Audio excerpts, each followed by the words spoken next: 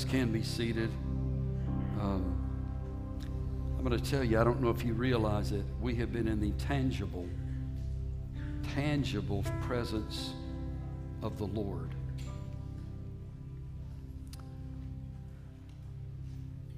There's a scripture in the Old Testament where this king was trying to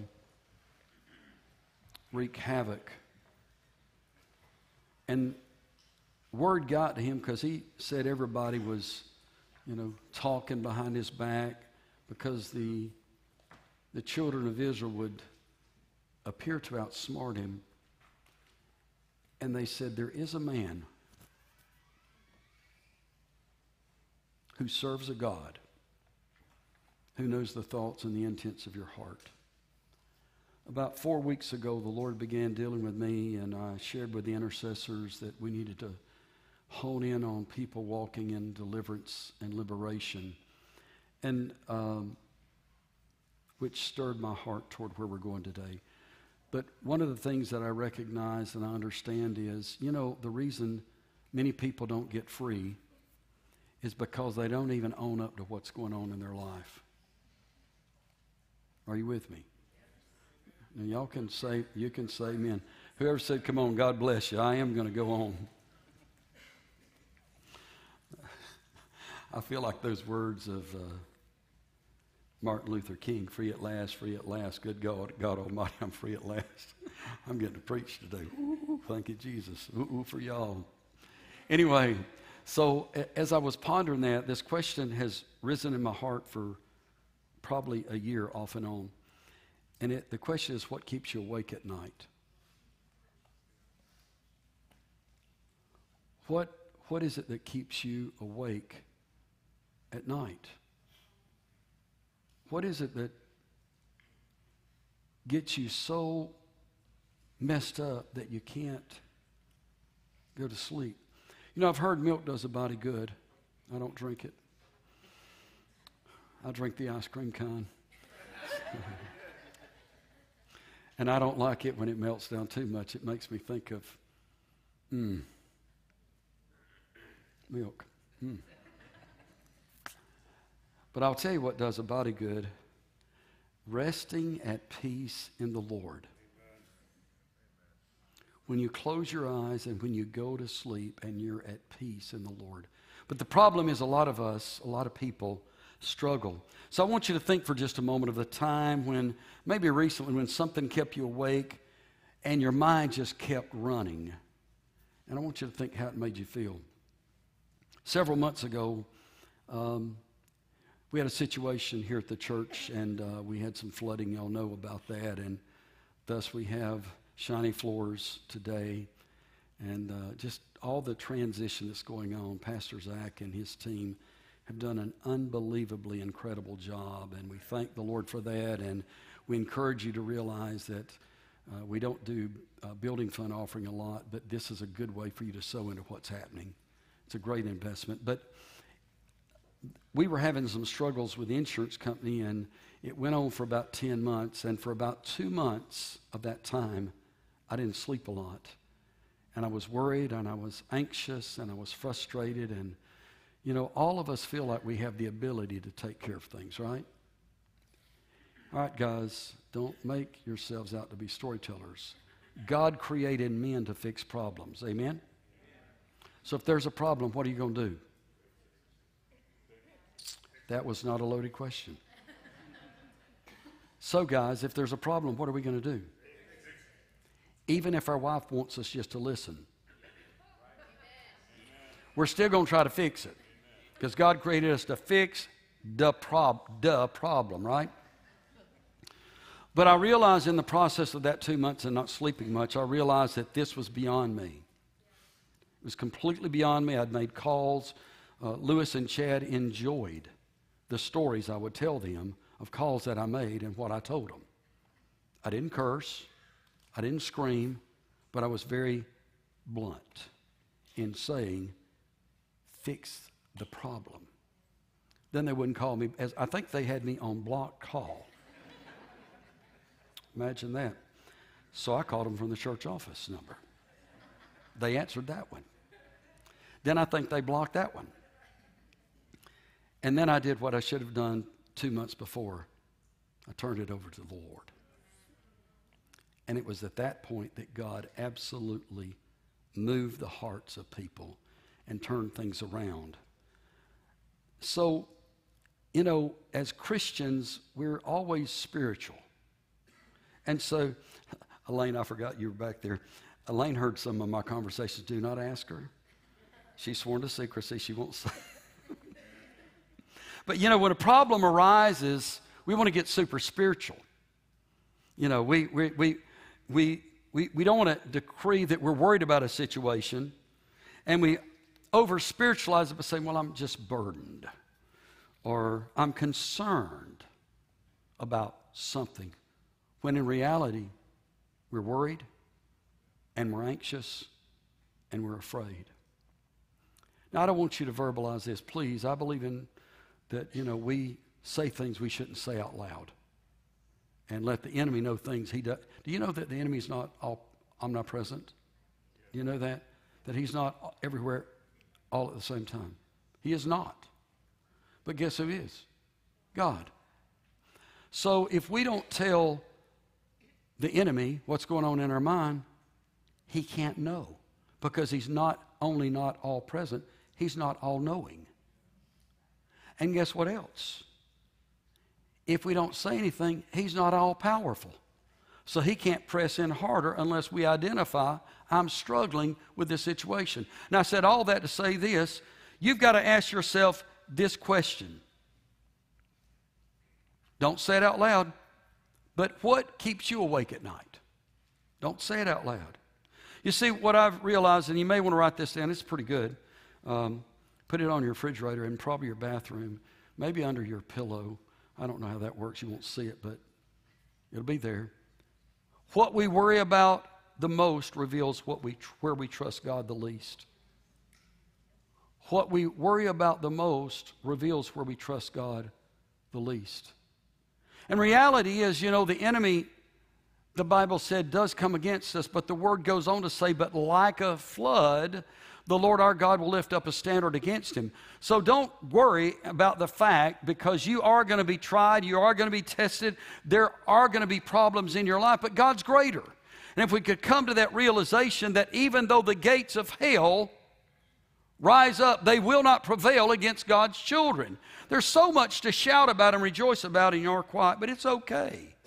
I just want to tell you today, we got to stop worrying. We've got to give it to God, and we've got to stop worrying.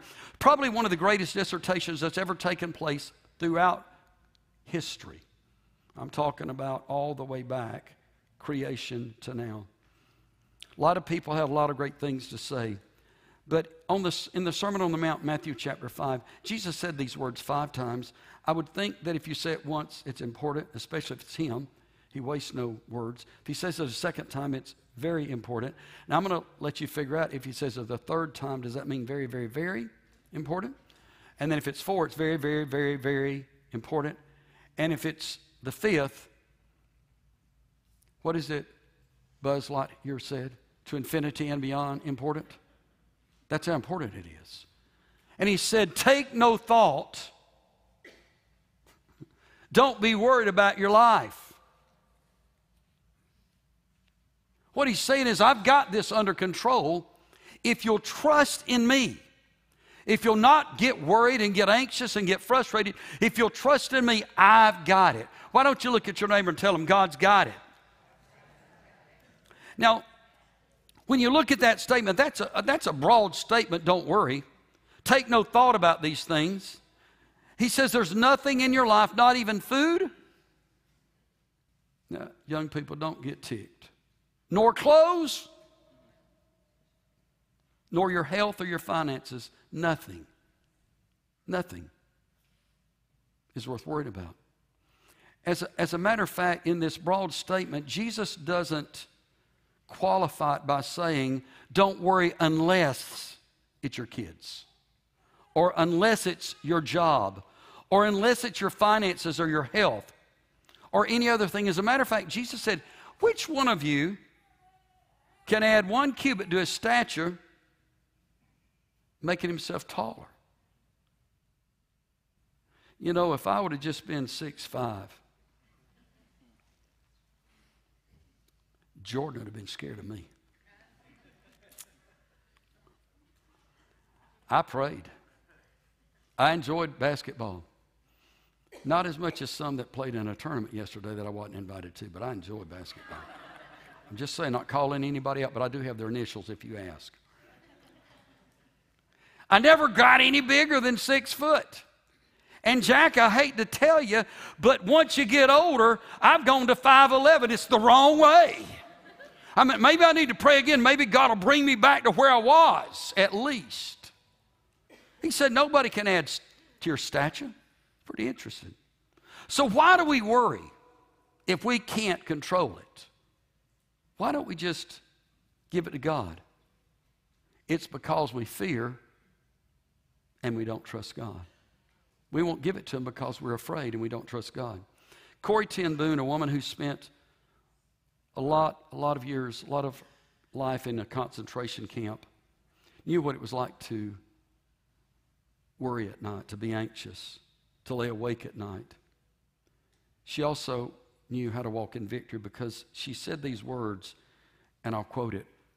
Worry is a cycle of inefficient, now I'm going to classify that, inefficient, useless, wasteful, non-productive thoughts whirling around the center of fear. Did you know that fear fuels worry? Fear literally fuels worry. And you know you can't control what you're afraid of.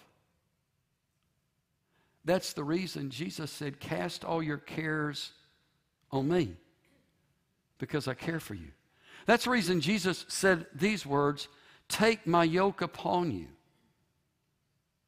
Cast your cares, take my yoke upon you, and learn that my yoke is easy and my burden is light. He's calling us out to give him this stuff, to lay it at his feet. Well, are you ready? And then leave it there. You know how many paramedics we have in the house today? Everybody. I'm not being a prophet, although I might be a little bit. Hear me. You know why I know? You know what paramedics do when they come to your place? Oh, yeah. They put the zappy on you if they need to. They put the oxygen on you. They do all that stuff. And you know what happens when we die to that and give it to God and we lay it at the altar? When things get rough, we become paramedics. And we say, you know, it was bad before, but I tried this and it's worse. And then we immediately start CPR to raise back up that thing that has tormented us for so long. Because it's more easy to sit there and do nothing and torment some than to fight the good fight of faith, we think. You can say, oh me, it's okay. Let's go on real quick. David said something in Psalm 62, 7 and 8 that makes a lot of sense. You see, we need to realize that God's trustworthy. We need to understand that God is trustworthy. He's faithful and he's just.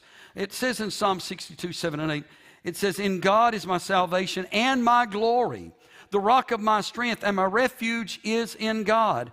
Trust in him at all times, you people. Pour out your heart before him. God is a refuge for us, Selah. Now, that sounds like a pretty worry-free man. Sounds like a guy that's got it together. This is the same guy that had many struggles. But when you hear him writing, it sounds very clear. He's got something together. This is the same David that wrote in Psalms 91. I thought when y'all were going to quote, I've quoted it so many times.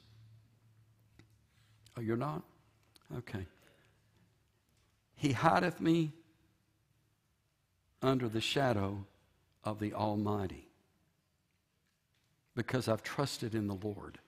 I've put my confidence in the Lord. He says, I'm not going to be afraid for the terror by night, nor for the arrow that flieth by day, nor for the pestilence that walketh in darkness, nor for the destruction that wasteth at noonday. He said, I'm not going to be afraid of COVID, cancer, heart conditions, or any other symptom. Because God is my refuge and my strength.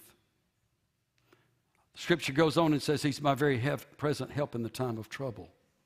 Sounds like to me David must have been a little bit of a worry-free man.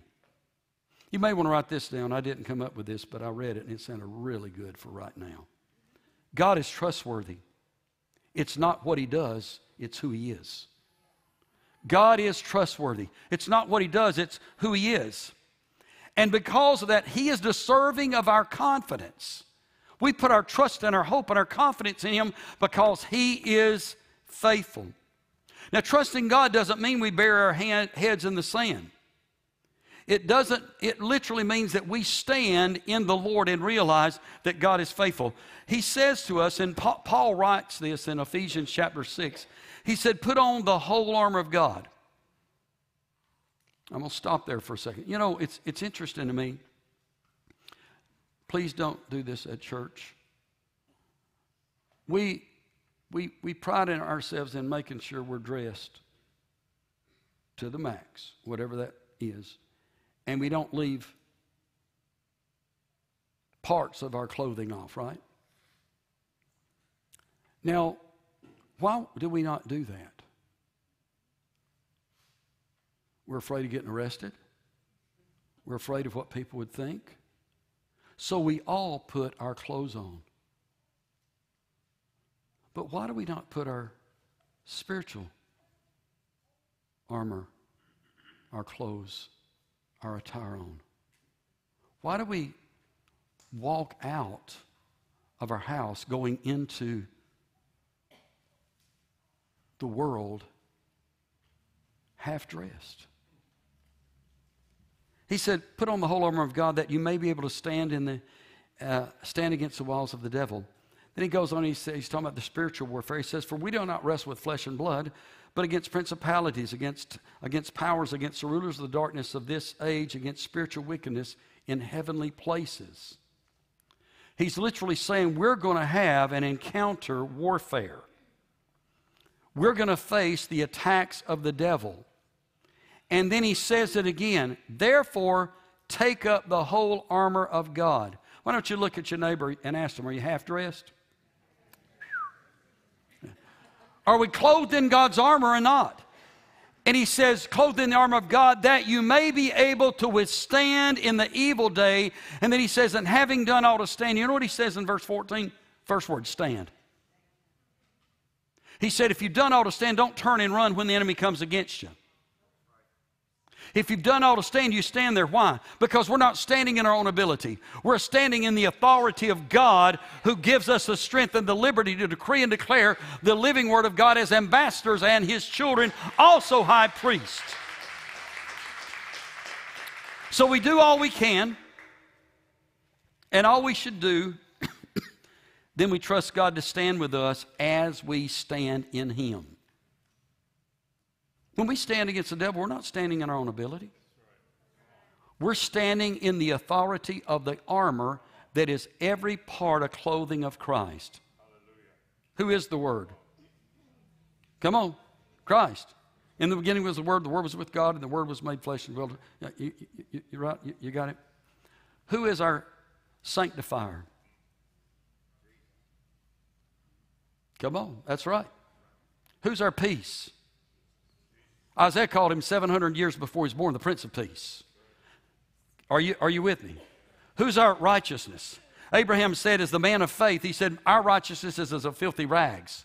So who is our righteousness? It's Jesus, the holy and righteous one that was able to redeem us by His blood that He shed at Calvary. So what we need to realize is when we're talking about this armor, when we're talking about this spiritual battle, we're talking about being clothed in Christ. Well, then Peter goes on and addresses this situation. He said, this devil comes at us as a roaring lion, seeking whom he may devour. Now, I'm not trying to be condescending. We all know what the word means, but I want to just emphasize it a little more. I looked at different versions, and I read all these different little words they said. But I went back to New King James and Old King James, and it says devour, because you know what devour means? Total consumption. The devil isn't satisfied with ripping you apart. He's only satisfied when he completely destroys you, your family, your marriage, the faith and Word of God that you have inside you. He's only satisfied when he completely devours you. We also need to realize that the devil never sleeps. Okay, before y'all get all down and say, man, I thought this was going the other way. He's not all powerful. He's not all present. And he's not all knowing. That's who God is. Can we give God a hand and clap of praise? Amen. So, in this Ephesians chapter 6, if you read 14, 15, 16, and even 17, you find out that this armor consists of salvation, truth, righteousness, peace, faith, God's Word, His Holy Spirit in prayer. Now, with equipment like that, how can we fail? Well, you see, there's one other thing we need to realize, that our back is not covered. Oh, but I forgot a scripture that says God is our rear. Come on. Come on, church. Who is He? Why don't you look at your neighbor and say, God's got your back. Now, that doesn't mean we turn around and run. But what I want you to understand is when you stand against the devil and you resist him, he will flee because, I feel the Holy Ghost, because he knows who's on the backside that's got that covered too. We need to rejoice and that we need to praise God and thank God that God has got our back and we're clothed in Him. And if God be for us, who can be against us? Amen. But the problem is we've got to keep the armor on. In the good times, we praise His name. In the bad time, we do the same. When we go to bed at night, we need to keep the armor on because the enemy doesn't rest, and he will attack your mind. Are you with me? But if you are truly clothed in the armor of God and you're truly born again, you should be able to say this: I'm saved. Well, okay. Y'all are not helping me, so here we go. If you are unsaved, you're in trouble. But if you have been saved, if you've been forgiven of your sins, somebody's got your back. Are you with me? That's enough to shout about right there, but let's go on. I'm not only saved, but I'm a blood-bought child of God who reigns in truth and righteousness, in the righteousness of the King. Having been reconciled to God through the blood of Jesus Christ that He shed at the cross, I choose to walk in truth and peace, trusting Him to lead my steps. His Spirit is within me, and I will persevere in prayer and communion with Him daily and always. We can rest in the Lord. If you can't say that, then you need to get right. There's something missing. If you can't say, I'm Spirit-filled, I'm blood-bought, God reigns in me, I'm a child of God and all that, if you can't decree that, then something is missing, and God wants to change that today. This should be a constant state, a constant declaration that He's clothed me, He's prepared me, and He does have my back. So if you're faced with something and this stuff is going on in your head and you're struggling, put on, keep on the armor of God. Here's your checklist. Are you ready? Don't write it down. I'll give it to you later if you want it. It's for sure. Are you saved? Do you know that you're a blood-bought child of God? Are you constantly pursuing Him? You're not sitting idle, not saying, well, I got saved 13 years ago. How many of you are parents? Anybody got a baby? We got a bunch. But if we grow a church one way or another, thank you, Jesus. There's something in the water. No, I don't know. Anyway. You know, they don't stay little. I mean, every month it's a new diaper style. Onesies, onesie B's, twosies, twosies and a half, threesies, almost toddler jump. I mean, listen. They spend hours thinking about a new name to name a diaper so we can buy more. They don't stay the same. They grow. And that's what God has called us to do. We come into Christ Jesus being saved as a baby, as an infant, drinking milk. But we're not supposed to stay on milk according to the Word of God. We're supposed to grow. And as we grow, we need to realize we can decree some things, and we need to realize that God's Spirit will absolutely guide us. So, do we believe and do we live in His truth and righteousness? Have you been reconciled to God? You walk in true peace and trust in Him and allowing Him to lead your steps. Be careful to say yes to that, because we struggle with that a lot. Is this Holy Spirit residing in you? Do you persevere in prayer and communication with Him daily? If you can say yes, you've done all to stand. But then when the enemy does attack, and he will, the Bible says you cast your cares on Him, for He cares for you. You don't try to work it out. You know, every time men, through the Bible, anytime men try to take matters in their own hands, there are major problems. Every time. Some of the struggles that are going on with Israel this day, you can trace back to Genesis 18:19. God didn't call us to take it in our hands. He called us to cast our cares on Him. Now, we need to realize, too, that God can handle it. Why don't you look at your neighbor and say, praise God, he's through with the introduction.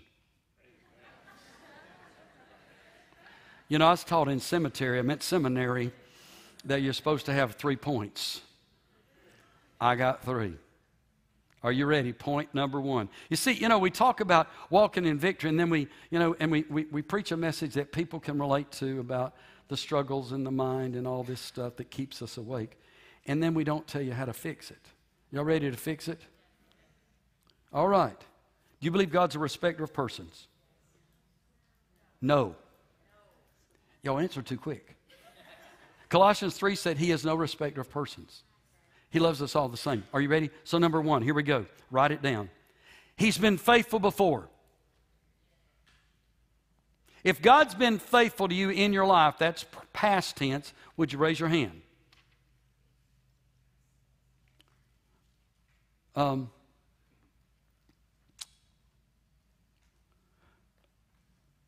David came to Saul because David had witnessed God's faithfulness.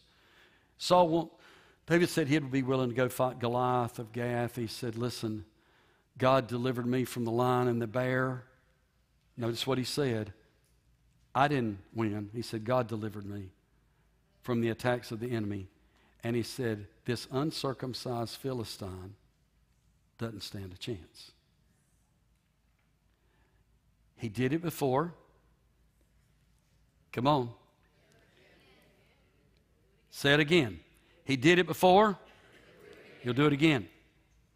I was in a meeting a few months ago at a place, and a person had got a pretty bad report, and I called that person and my wife out, and I said to that person, but I also spoke over my wife, that God did it before, and He did it again. And then I looked and I said, and He'll do it again. I just got word from that person that God's done it a third time. Mm-hmm. And it's critically important that we understand that He's no respecter of persons. If He did it before, He'll do it again. And if He did it before and did it again, guess what? He can do it again and again and again and again. And we need to praise and thank God that His arm's not short and His ear's not heavy. So the first thing we need to realize is God has been faithful before. So we can stand in that knowing He's been faithful. Guess what? He's faithful now also. Point number 2. Oh, y'all are liking this. I'll just make this one longer. I'll show y'all. I'm cutting. He's faithful now. He's done it before.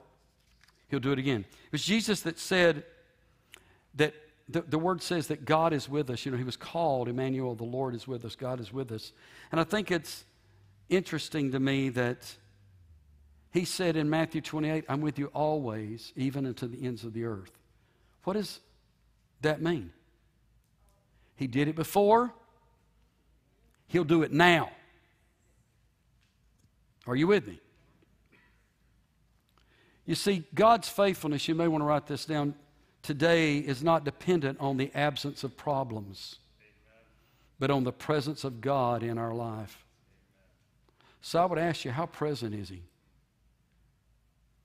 You see, light dispels darkness. How present is He?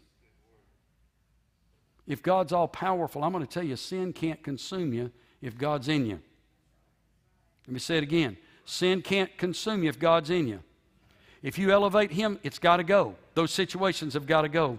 So He's been faithful before, He's faithful now, and He shall be faithful tomorrow. He's been faithful before, He's faithful now, and He shall be faithful tomorrow. Why? We've got to have something to stand on. Why? Because He changes not. Come on. He doesn't change. Jesus Christ the same yesterday, past, today, present, and forever futuristic. Well, I have to preach to myself. His promises, 2 Corinthians 1 and 20, are yes and amen. Do I understand what that means? He knows every day of our life. Nothing takes Him by surprise. The situations you're going through, the things that can get your mind going wacky and you can't sleep at night. Do you think it took Him by, oh God, I didn't know that was going to happen? No, He knew. And all He's waiting on you to do is just say, God, I cast my cares on you because you care for me. You know, people wonder, well, why do we have altar calls? Well, let me tell you real quick, because we're about to have one. This is why we have altar calls. Because the Bible said, if any two or three, come on, shall agree. Not just, I'm careful who I let pray for me. Now, Lynn, that's over the prayer ministry team, was there, and Diane, I think, are you here? Yeah, I thought that was you. Yeah, we have several on our prayer team that are here today, and we trust them. Any one of them can pray over me. But some people, I don't let them lay their hands on me. What you got, I don't need. Now, see, some of y'all got offended, but I felt it. Said, what does he mean? Well, let me tell you what I mean. If you've got jealousy, if you've got lust, don't be praying over me. Pray over yourself and have some other people gang up with you to get rid of that mess. But anyway, why do we do it? Because if two or three agree as touching anything, they shall ask of the Father which is in heaven. And then he goes on and says, where two or three are gathered together in my name, I'm in the midst of them. Why do we have people pray with you? Because there is something about agreement. And I need to go on and finish this thing up. You see, the other thing is, the third point to this third point is, the end of our story is already written. Everything about your life, God already knows. He knows the struggles. He knows the problems. Which remind me of a song that I heard sometime, well, quite a few years ago. And it goes like this. No, I'm not singing. Although I think I might ought to interview today. It'd be a good day. But I'm not. I've been told something. But I can preach, so here we go. He'll do it again. He'll do it again. Just take a look at where you are now and where you've been. Hasn't He always come through for you? He's the same now as He was then. You may not know how, you may not know when, but He'll do it again. What am I saying? He was God yesterday, He's God today, and He's God tomorrow. He's a healer yesterday, He's a healer today, and He's a healer tomorrow. He's a deliverer yesterday, He's a deliverer today, and He's a deliverer tomorrow. Whatever your situation, He did it before, He'll do it now, and He will do it again and again if you'll just trust in the Lord with all your heart and lean not to your own understandings. In all your way acknowledge Him, and He shall direct your path. And I know that there are people that are chronic worriers. They have the spirit of Eeyore. Y'all fill in the blanks. Just go home and watch a Disney. He'll show up. And you might just say, that kind of, I do that, don't I? If the sky's falling, it will only fall on me. If God's in control, He can stop the sky from falling. Do you understand? As a matter of fact, we get to worrying about, well, what if this happens? Clinically proven, there are more people ill and sick because of anxiety and worry than because of diagnoses that they pronounce over people.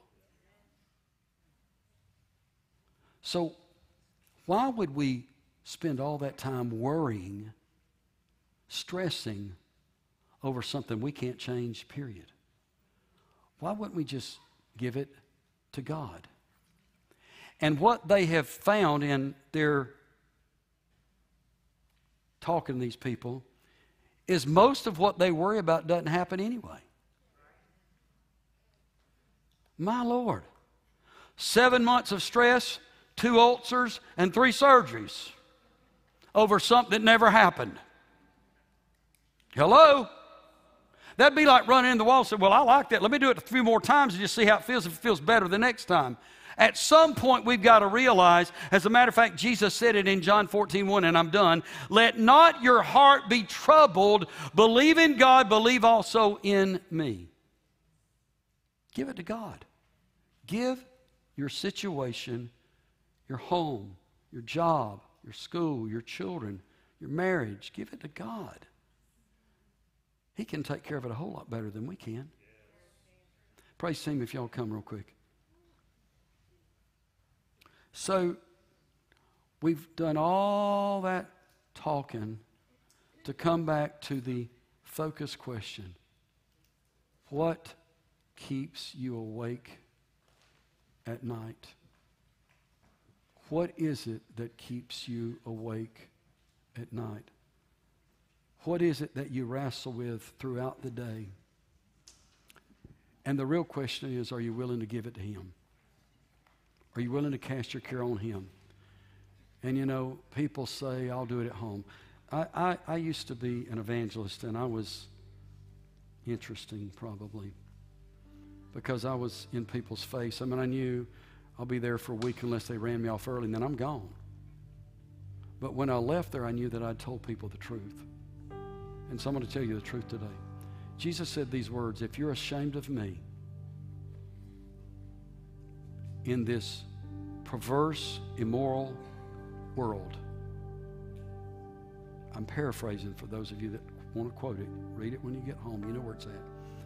He said, I'll be ashamed of you when I come from heaven to catch the bride away.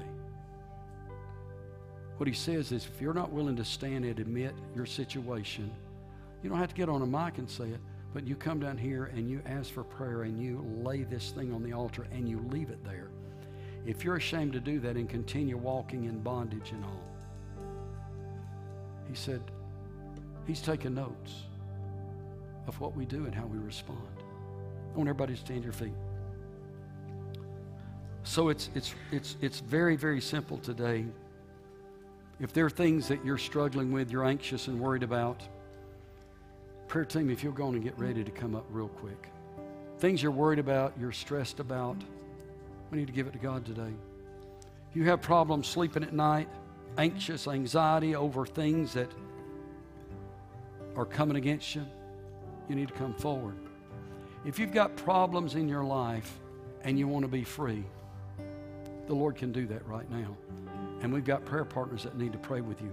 So we're not going to bow our heads. We're not going to close our eyes. But if that's you, if you're one of those people that are struggling, and I confess it, guys, I got victory, but I battled it for 2 months, almost every night. If that's you, I want to challenge you to come right now. If you're kept awake, if there's anxiety and worry, I want to challenge you to come on. Need some prayer partners, come on. Those of you that are struggling with some of this, come on.